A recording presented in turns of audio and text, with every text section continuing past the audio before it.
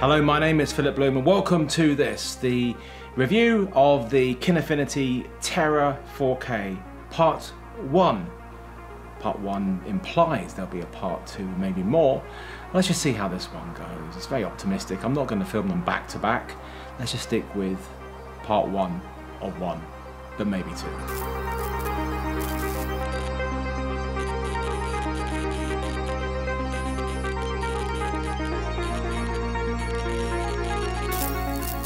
So this is the Terra 4K. This is not the first camera from Kinefinity, but it's the first one that I've ever used, I've ever shot with.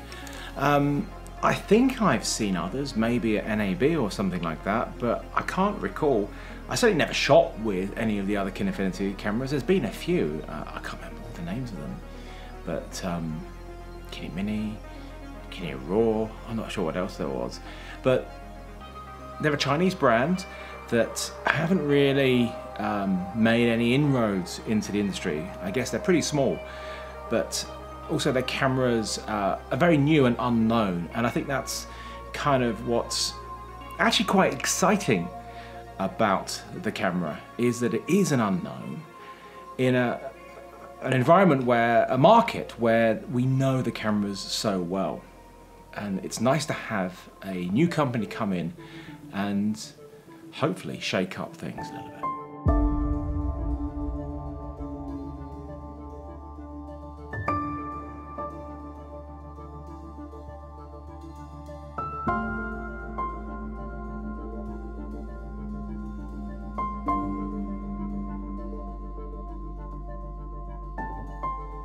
At the price point that it's coming in at, which obviously if I give you the price now, that's going to really date this, and it does depend on where you buy it from, it competes enormously with a huge amount of cameras. You can use it for, in theory, everything. Corporates, weddings, events, documentary, fiction, broadcast, cinema.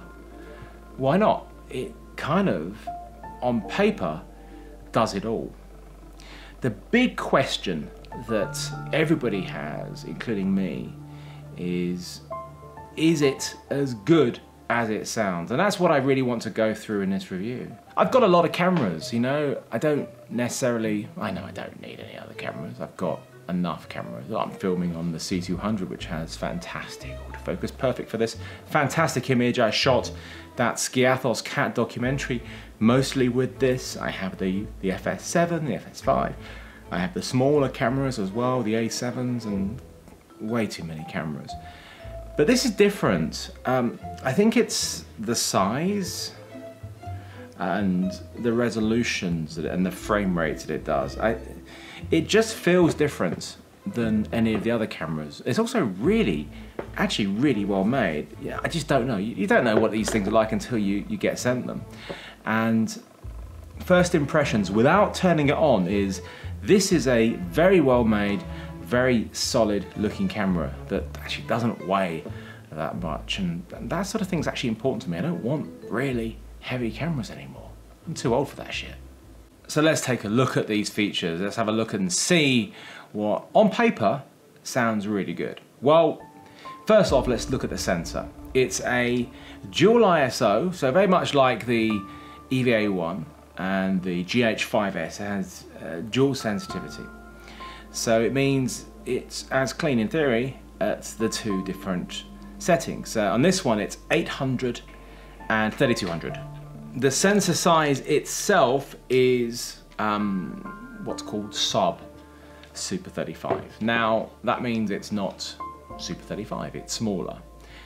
And that's not ideal. Look, to be frank, I'm after a full frame video camera. I have been for a while, and the closest I've got to that is using a speed booster on the FS5 and FS7, and it gives me really great results. So, unless of course I use the DSLRs, but that's not the same. I want a proper video camera that shoots full frame.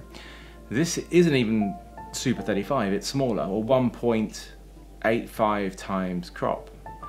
Whereas Super 35 is generally 1.5 to 1.6. And so that's not ideal. I'll talk a little bit about ways around that later on, but If you can get past the smaller sensor size, it's not a huge difference between Super 35 when you actually use it in practice, but you know, size is everything. I've said that joke many times before. Bigger the better, really. But can you cope with something that's a little bit smaller than you're used to? You tell me. The lens mount is called a Kine mount. There are no lenses for this Kine mounts, but what you do have is lots of lens adapters. So, you know, the flange being, you know, so small, you can basically put anything on there as long as it fills that sensor. The adapters that I have EF, and I have variations of the EF. I have an EF with a built-in variable ND, which is controlled within the camera. I have a speed booster type EF mount called a Kine booster, and that takes that 1.85 times crop and turns it into about a 1.3 times crop, which is actually not bad. It's like APS-H, what we had on the 1DC, or still do if you still have one of those, and on the 1DX Mark II from Canon, both really good cameras. So it's between full frame and Super 35, so that's much, much better. There's Nikon mounts, there's PL mounts, and there's even an E mount. Now this is completely passive. It's just simply an adapter to let you put on the E mount lenses. My guess is that Sony don't license the E mount, and you'd have to reverse engineer it, and it's not been done. It just means you have to use manual lenses. So things like the Fujinol MK cinema lenses, which I use quite a lot, so it's lucky I have those, or the SLR Magic lenses, or if you have Samyang Cine lenses, the Rockinons, there's loads of E-mount lenses out there which don't have electronics. It just means you won't be able to use any of those actual Sony lenses because there's no power to let you change your aperture, which is kind of important. So, but it is there, and it's whether they'll ever bring out an actual electronic mount, I don't know. But as it stands, we have electronic mounts for Canon, and they work. They support the iris, which is obviously incredibly important. One thing it doesn't support right now, and I don't know if that's going to change, I really would like it to, is none of the Canon mounts support image stabilization on lenses. So just beware. On long lenses, you've got to be, it is a rolling shutter sensor, it's not a global shutter. So you will have some jello if you're on really long lenses and you've got some vibrations. That flexibility of lens mount is a big thing. And it's one of the things that, well, I kind of expect it on the C200 being a Canon camera. You know, I don't expect to be able to use E-mount lenses on this or put speed boosters on. But, I mean, that's kind of the thing I want. I want to get a larger than Super 35 sensor. So I can't do it on the C200. I can do it on the Sony FS5 and FS7, but I can't do it on the EVA1 because that is also an EF mount. So having something like this, it's very reminiscent of the Sony F55. I think it's called the FZ mount. I could be wrong. And the F5. They both have this mount, which again is no lenses are actually for it. It's for adapters.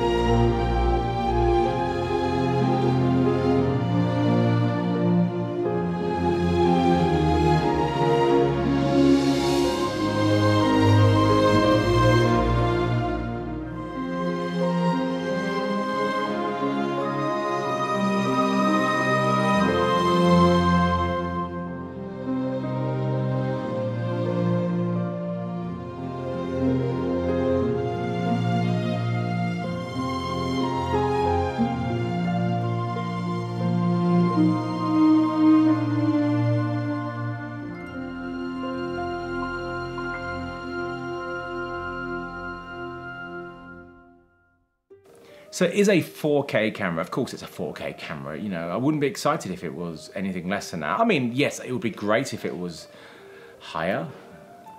There is a 6K version of this. I haven't used it. From my understanding, the 6K isn't as good in low light, has more rolling shutter issues, but it's 6K. And it's not as small, it's actually a bigger sensor than this. It's not the 1.85 times crop. But I have been told, and I cannot confirm, this is purely from what people have said to me, is the sensor inside this is a better sensor than the one in the 6K. This is just what people have told me. I'm not saying it is. Of course, 8K is the next thing, even though, you know, 4K is more than enough, to be honest with you.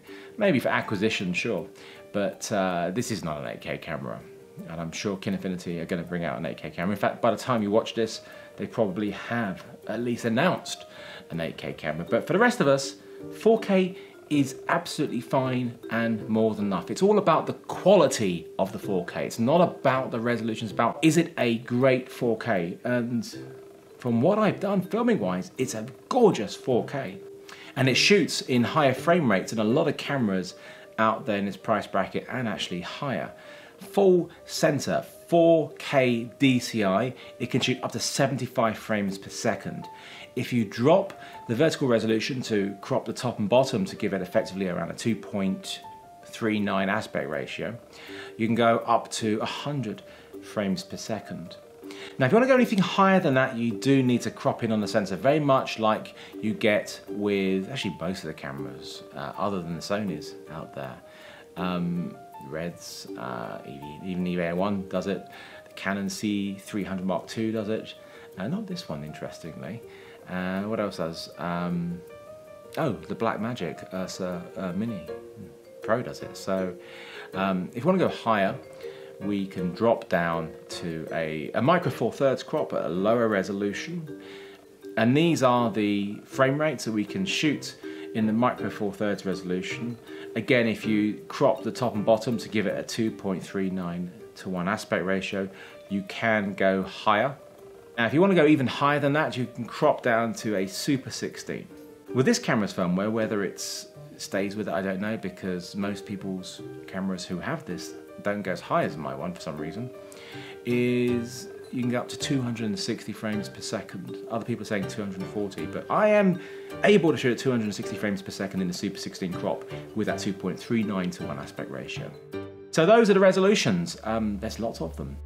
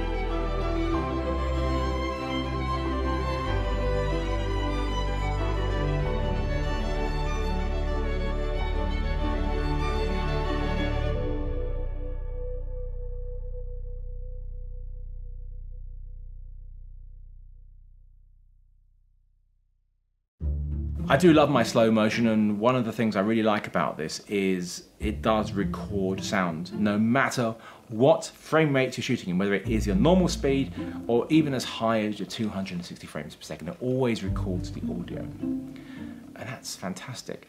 If you're recording the audio at your normal speed, at your base time rate, say 25p, that audio will be connected to your ProRes file. Oh yeah, did I tell you? This records in ProRes. It records in ProRes from proxy to LT to 422 to HQ. It doesn't go anything higher than that. There will be RAW coming into this at some point, but it doesn't have this yet. Maybe in the part 2, hopefully, I will have the RAW. But let's go back to what I was saying about the slow motion recording. So normal speed, the audio will be together with the video, basically just a normal video file with sound. But if you go off speed, then that video will be mute, but it will still record the audio as 2 separate WAV files, left and right. It also does that when you're recording sound on normal speed as well as being on the video file. It will still have that left and right WAV file, which is really, really nice. Audio is so important. This camera does actually audio really well. The preamps are pretty good. I'm not an audiophile, and I'm sure sound guys will tell you that it's shit, but basically unless you have a high-end sound devices, mixer and recorder, they're going to say that, which is fine, it's their job, they're going to say that. Every shot that you record is saved as a folder. Inside that folder is all of this information, and the key things are you have your video file, you have the 2 separate audio, and you also have this text file which gives you all of your settings, and you can put in all sorts of detail in there, which is terrific. It's a really lovely feature. So all of your settings, as long as you have an electronic lens, it will put all your lens settings in there. If you have a truly manual lens, then it obviously won't be able to put those in there, but every other camera setting will be in there.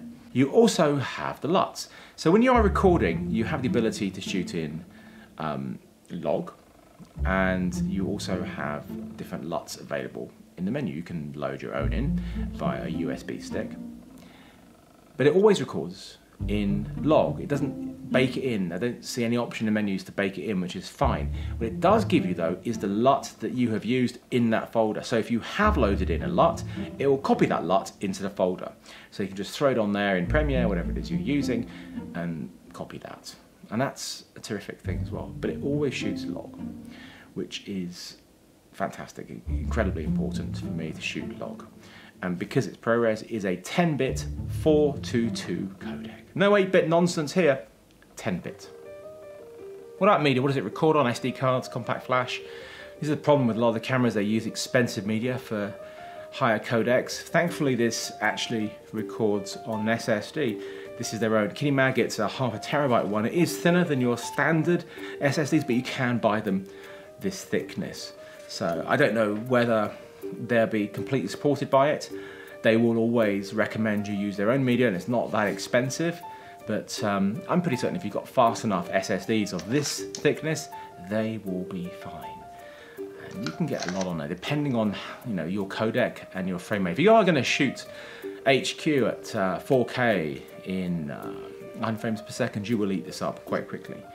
But for normal speed stuff, you'll be fine. The side grip here can take, if I get it out, Sony BP30 batteries, like the ones you get inside the old EX1, EX3 and still use on the FS5. And this can power the camera through the grip for about 90 minutes or so. It depends on what you're doing, of course, but that's pretty good. So it does keep the body really nice and tight, but with the Kine back, which you really must get, it's an essential purchase because it does have the audio and the professional connections. If you want proper power that's going to last you a while, then with the Kine back, then you've got your V-mounts, which can last as well, as long as your V-mounts last. And it's not that hungry a camera, to be honest with you. I've managed to a full day shooting, also running my small HD monitor off of the power, and also a gratical from Zacuto off of the V-mount, and 4 of my standard batteries they last me a day, and their watt hours are around, I think they're about 80 watt hours, so not even the biggest ones that I've got, so it's not too bad, it's not too hungry. There's lots of packages out there to when you buy the camera, depending on what you want, how much you want to spend. You can get their own monitor, which is the Kinemon. It's okay, it's not a great monitor. It doesn't have any controls to change, you know, things like contrast, brightness, and etc. But the advantage of that is it does actually, doesn't use up any of the SDIs, and the power and the image comes through here, which is a LEMO connection. So it's not bad. I mean, it's not that expensive, the actual monitor. It's a good start. But otherwise, you do have on the actual body an HDMI out, and you also have 2 SDI outs on the Kine back. One thing you do need to know, it doesn't output 4K. It records 4K, but the most it will do is HD, which is interesting. So if you do want to record on an additional recorder, you can't, unless you're recording HD. So there you go. But it is an SSD at least, so the media isn't crazy expensive. We can also sync the cameras and sync time code, so proper professional connections on here. And also on the back we have 2 DTAP outs, which is what I use to power the small HD monitor and the Zacuto viewfinder. But you'll only get this power if you do use that Kine back. If you are just using the side grip, you won't have any power coming from those DTAPs, of course. So something you need to think about. There is a Wi-Fi connection on the back to put an aerial on. Here's the aerial. Standard Wi-Fi aerial, but it's to connect to an app, but as far as I can see, it only works on iOS 10, and so the app doesn't work on iOS 11, so that's something hopefully will get updated, because it will give you the ability to control things remotely, which is terrific. I would really like to be able to control things remotely. The controls on the side are actually really simple. I would like maybe a few more buttons on there, but you kind of get used to it. You have this circular section here, and it consists of 3 parts. The outer part is basically 4 shortcuts. So up, right, down, and left. And then we have an internal dial, and that dial is our selections. And then we have another button in the middle, which is actually this select button. We have the back button up here, which doubles as a presets, which I'll talk about a little bit more later. We have the audio options here, and we have our main menu settings there. Below the dial, we have a punch-in, which we can set the strength, and the punch-in is really good, really quality, so that's great. And our playback button, our record button, there's not really a lot to it, you know, it's actually pretty simple. And the menus, once you've had a play with them, you can, become actually really simple. So let me just go through them for you. But it is actually really quite useful. It does show you a lot of the features that the camera does. So if you're interested in this camera, I don't recommend skipping past it. If you're after the pretty visuals and you're gonna miss my face, then skip forward. You're not gonna miss my face. So just watch the menus, all right? Okay, so this is a recording of running through the menus and showing you what you've got. This is our output. This is what we have on our monitor, and you can see we have some information at the top and the bottom. I'm going to go through what those are.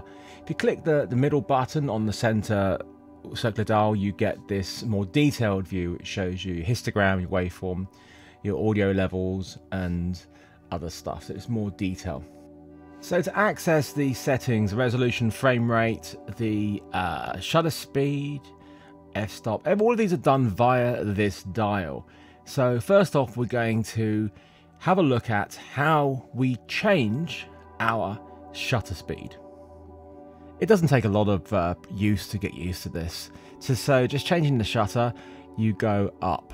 So the easy way to remember that is shutter up. And you can cycle through using the central section, the bit that turns around, and you can change your shutter speed. If you want to change it to time, you can do that within the menus, but I'm leaving it at shutter angle. To access the LUT, we click on right, and log, neutral, and flat. That's what we have in there. I don't have any more LUTs loaded up, but this is fine. And of course, it does always record in log. And whether you shoot in neutral or flat, it will put that corresponding LUT into your record folder. So if you look at the waveform and the histogram, you'll see that it says raw RGB. That means we are measuring what's coming off of the sensor, not what the LUT is, not what's on the display, which is what you often get when you have a waveform or histogram up on a screen. This is obviously way more useful. You need to know what you're actually exposing. You don't want to expose to a LUT, you want to expose to what's actually being recorded. You can change it if you want to actually monitor exposure and, well, actually get your exposure based upon your LUTs. So, for example, if you are shooting and you just want to throw a LUT on in your edit and not worry about grading, you can set your histogram, instead of being raw, set it to post. And as you can see, when I do that, you can see the change on our exposures on the histogram and the raw by flicking between it. It's still recording log, but you're exposing based upon your actual monitoring LUT. So just be mindful of that. If you're not intending to just throw on a LUT, you actually want to grade the log. Make sure you have it set to raw histogram. The right shortcut button does have a secondary use. If you press it twice, it will let you adjust the variable ND if you have that variable ND EF mount. If you don't have one on there, it won't do anything, obviously. But that's what its secondary use is. All of the shortcuts have a secondary use apart from the top, which is the only one that stays just as your shutter. So if we click the bottom one, this gives us the ability to change our white balance. Deeper in the menus, you can change it to have smaller increments like this, or you can have larger increments. And if you press the down button again, you are then given the option to change your resolution. It will only give you the option to change the resolution within that sensor size. So right now we're in Super 35, and so only give us the Super 35 resolutions. To access the other resolutions, we need to go into the main menu and change the sensor size. The left shortcut button is for changing our ISO and also for changing our recording frame rate. Not our base time frame rate, but for anything that is off speed. So first off, we are able to change the ISO. The lowest ISO is actually dependent on something else I will show you later on, but right now it is at 320, and the highest I can go is 20,480, which is very high. I will do a little low light thing later on, but this just shows you how you change your ISO. Simply the left shortcut button, and using that dial you can cycle through to the ISO that you want.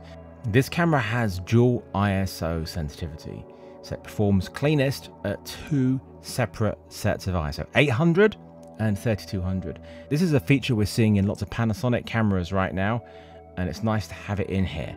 So the cleanest is 800 and 3200. Here's a little example of what this actually means in practice. Anything below 800 ISO you can do if you have a lot of light and you do need to go lower. The downside is it does affect your dynamic range. 800 is where it performs best. So if you go anything over 800 to 2500, it is adding noise to get there. But when you go to 3200 ISO, it's a native ISO again. So it will be cleaner at 3200 than at 2500. Hopefully that makes sense.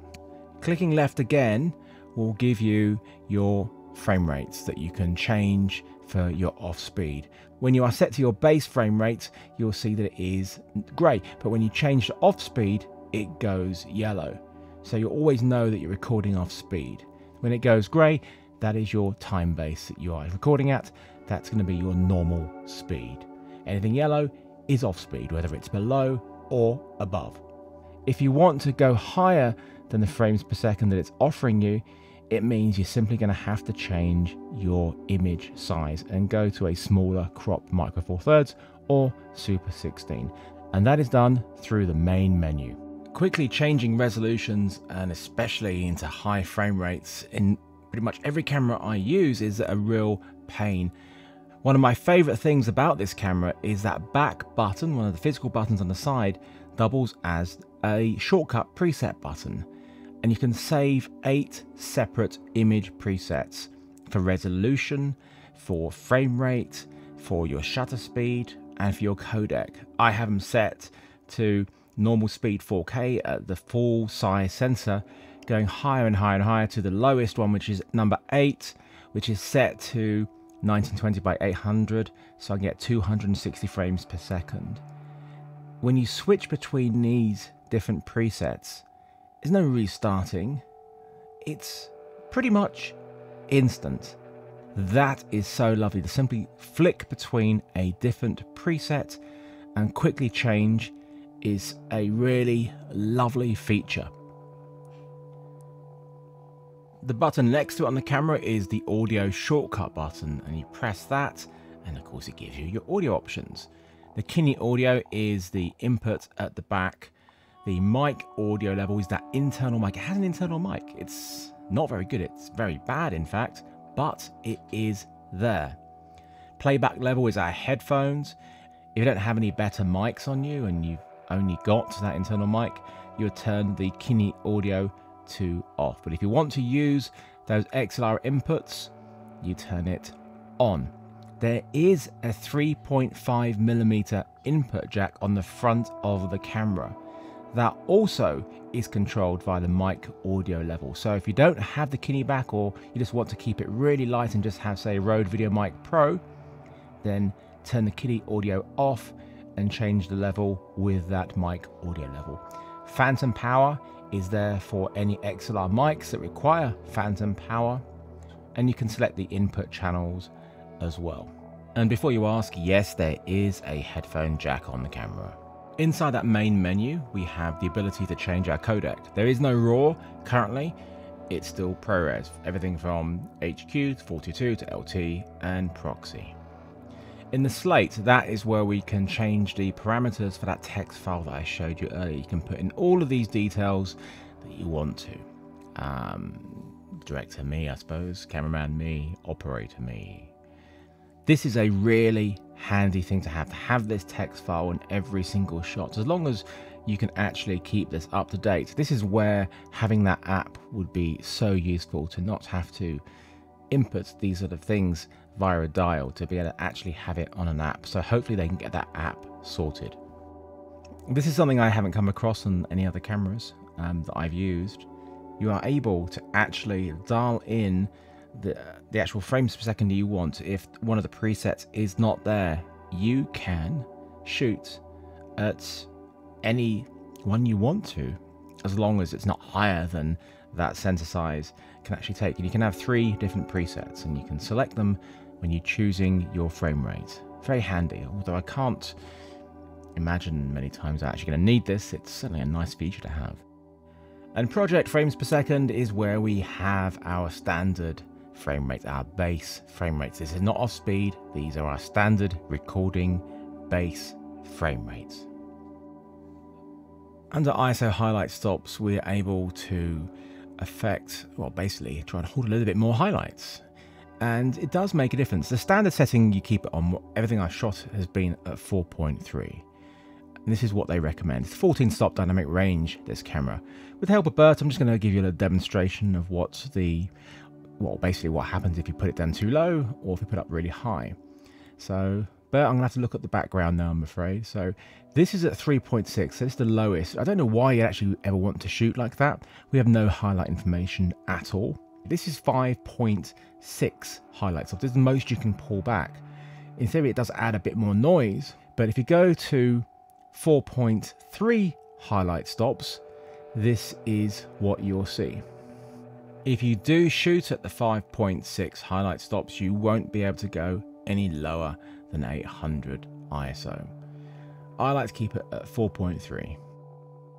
In our live view settings, we can change our white balance, have a custom white balance. We can also put on some frame guides. We can change that histogram that I showed you before. We can add some zebras. We can change the magnification settings. We can set it to anamorphic, although the anamorphic mode isn't actually properly working yet because we need the full 4:3 sensor. Oh yeah, one thing about that magnification, it does work when you're recording, so that's obviously very important to get that focus check. There is no autofocus in this camera. None at all. None at all. Definitely set your video output frames per second to be higher, 50p, 60p, because there's a lot less monitor lag than at 24, 25p. 50p, 60p, it's fine. I don't notice it at all. but you will notice it more if you go lower.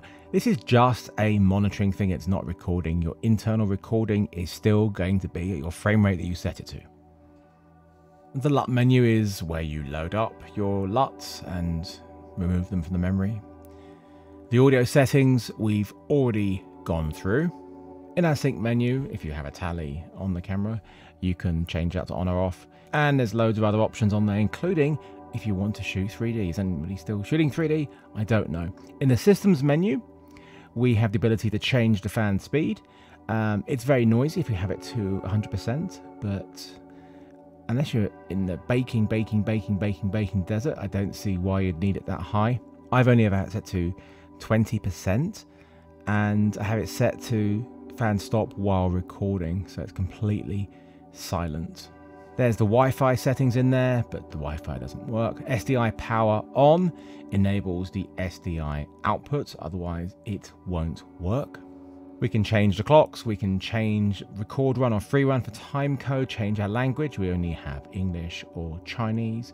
We can have a longer startup screen if you want to, don't know why, and you can change your SSD file system.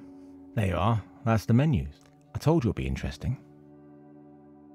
This is a cage that came with it from Movcam, which is nice, and there's loads of additional bits that you can get, like a shoulder setup. I do have that, but it's not on it right now. I like to keep it really quite small and minimal. But certainly if you do want to shoot handheld with it for a period of time, you're going to need to get a decent shoulder system with counterbalance and get that camera up there. And use an EVF monitor, you know, electronic viewfinder. It's better than the monitor for sure. Monitors are great, I like to use them both, but EVFs, you get this nice big screen when you look into it, and you've got a diopter to fix it for your crap eyesight, and it also gives you privacy from what you're shooting so people can't, you know, see what you're up to. Because I remember when I was filming in India, in Bombay, and I was using my small HD monitor on the F55, and I attracted a huge crowd around me because they like looking at what I was actually filming. I should have used my EVF. Of course, I do have to make sure I give a good plug to my cinematic masterclass, which, you know, is something I spent 6 months working on last year. It covers so much when it comes to filmmaking, all of these different topics, and it's cheap. It's so affordable. It's like 9.5 hours of content.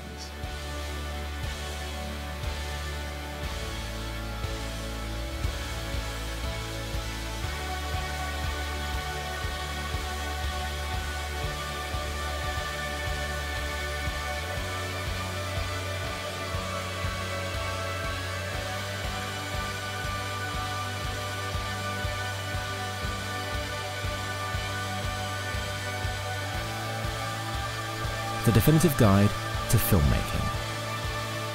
Welcome to my cinematic masterclass. So here's the link, do check it out, and you can get the first episode free, again, at this link.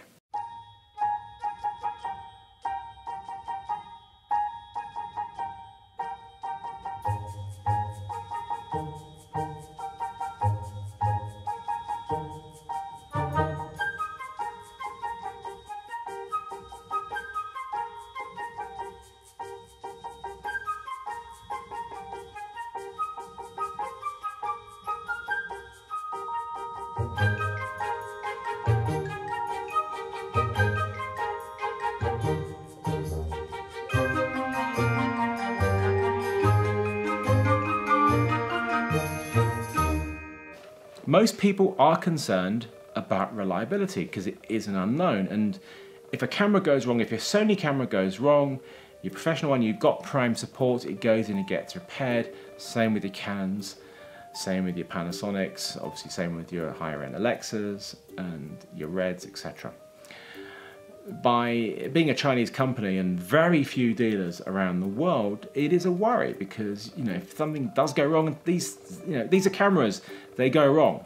Not all the time, but they can go wrong, and you don't want to have to send it all the way back to China and be without it forever. How long? That has always been, I think, one of the biggest issues for me about Kinefinity, and it's kind of put me off buying one of their cameras, is that fact that there's nobody outside of China who deals with them. But there are dealers popping up now around. I only know of the ones in Europe, to be honest with you. There's one in Germany, and there's the guys that I deal with in the UK, Pro AV, who are fantastic guys, and so they're the guys who are the dealers in the UK. So if you are in England, go along to these guys and check out the camera. Knowing that these guys are there, if anything goes wrong, they can repair it for me. That is a weight off my mind, and it makes this camera something that, until this happened, I would not want to rely upon in a professional capacity. I have actually been using this now on a documentary I've been working on. I can't show you any clips, unfortunately, because it's something I'm going to be working on throughout the year, and then I will release it. But it's been 100% reliable. I've had a few glitches here and there of having to restart the camera, not actually on this shoot, but just when I've been sort of playing around with it, and it shows actually when I've been like at the BVE show. But other than that, I've not had any issues with it whatsoever. It seems to be, touch wood, there's a wooden table here, stable. And that's important.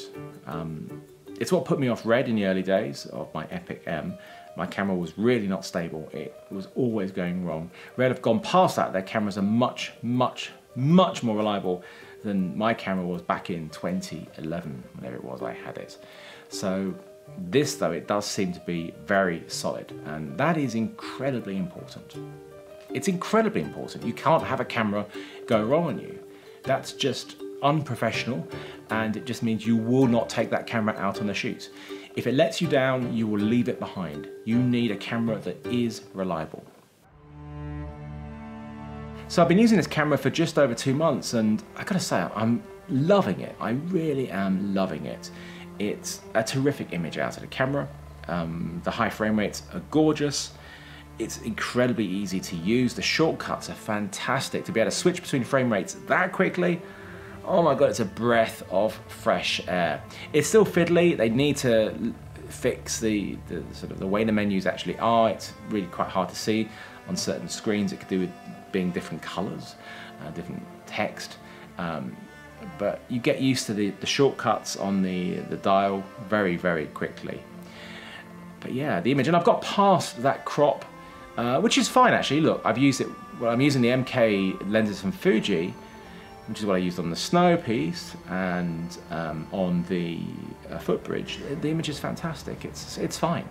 It's just if I want to go that much more shallow, then I do need to use a Kine enhancer, and I can use Canon glass and get that 1.3 times crop, give me the APS-C field of view and depth of field I'm used to on, say, the Canon 1DC and 1DX Mark II. So the audio is fine, the battery power is good. All in all, it just seems like a terrific package. Nothing so far has gone wrong, which could put me off it. And that's why I want to do a part 2, so a longer use. And also, once that new firmware comes in that gives it RAW, I want to see what that RAW is like, how practical it is to use. From what I understand, it's its own format, I think it's a .krw, and it needs to be turned into, say, a DNG via their own software, so you can't like put it into Resolve, which is a pain. So it doesn't sound ideal, but we'll see. Also anamorphic mode. I have some anamorphic lenses from SLR Magic. I want to use them, but it needs to be enabled for the full 4:3 aspect ratio of the sensor. It does have that in the 6K right now, and it's coming into the 4K. So that will be in the part 2 if I do the part 2. One thing that does bother me is I get this pattern on the sensor from bright light, like the sun on there. This rose petal lens, but some people really like it. I don't. It's down to the, as far as I understand it, is down to the OLPF, the low pass filter on the sensor. And also from what I understand is because this is not a production camera, the new OLPF is better. In fact, the production camera isn't even this color. This is, I think they're silver. I actually really like this color, which is nice. But I guess I'd have to get that swapped out at some point if I want to get past it. It's only really bothered me on a couple of things. I've seen it, but it's enough for me to go, yeah, I would like it to not do that. What's the rolling shutter like? Well, it's there. It's a rolling shutter. It's be good if we didn't have any rolling shutter issues, but we do. It's something I'm just kind of used to now with modern cameras, for better or worse. It gives us better sensitivity having the CMOS, but it does give us these issues with the rolling shutter. But this doesn't seem to be horrendous at all. It seems to be completely manageable as rolling shutters go. I'd rather have a global shutter, but it doesn't have it, so deal with it. So is this camera too good to be true? Oh, it's really good. It's knowing what happens when things go wrong. I kind of need something to go wrong for this camera to go down and for me to have to put it through whatever needs to go through to get it repaired. So if it goes to the UK dealer or if it has to go back to China, I kind of need to actually go through that to see what it's like, to see just how easy or bad that situation is, because that's the big test. That's what's going to make people want to buy it, knowing that it can be easily repaired and not have to be shipped off to the other side of the world, and who knows how long it would take. But as of right now, it's great. God, these super positive reviews, they worry me because I know things are too good to be true. Hopefully they're not. Thanks for watching, and I'll see you at part 2 at some point, but I'm sure I'll see you before then.